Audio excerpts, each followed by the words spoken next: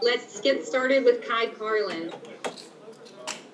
Hey, what's going on, Isaiah? How you doing, Kai?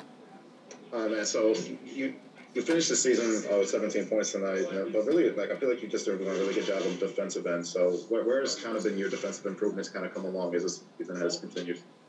Yeah, so I mean, my defense is all about being, in the right place at the right time, and just proving to people that I can guard on the ball. So just that tenacity, and I feel like we have a great defensive team, and I'm not gonna. My job is to come in and not be the weak link, and that's what I'm gonna do every night. And heading into the playoffs, like, have you kind of talked to the veterans or anything like that to kind of get an idea of like what the postseason is like, and how excited are you to kind of get this experience and just kind of build off of it for next year? Yeah, I'm really excited. They always talk about how the intensity rises a lot. The competitiveness, it gets crazy at that time. So definitely looking forward to that, getting to see our team perform during these playoff games. I really believe that we can go really far, and our goal is to get a championship. So I expect nothing less. So it's gonna be a hell of a ride. Thanks, Isaiah. Thank you. Mark Narducci. Yeah, Isaiah, this week you're going to have probably more practices than you've had all season. How key is it for you guys, on the second team and all, to push the starters? How much are you looking forward to that for this week of practice? Oh man, I'm looking forward to that a lot because it's all about preparation. If we don't prepare correctly, then we'll end up falling short, and that's something that we really take pride in is preparation. So we're really gonna get practices in. A lot of them. We're gonna work hard. We're gonna focus on all the little details. So when it comes time to play, we'll all be ready to execute. Okay, thanks. Yes, sir. Thank you. Sean Bernard.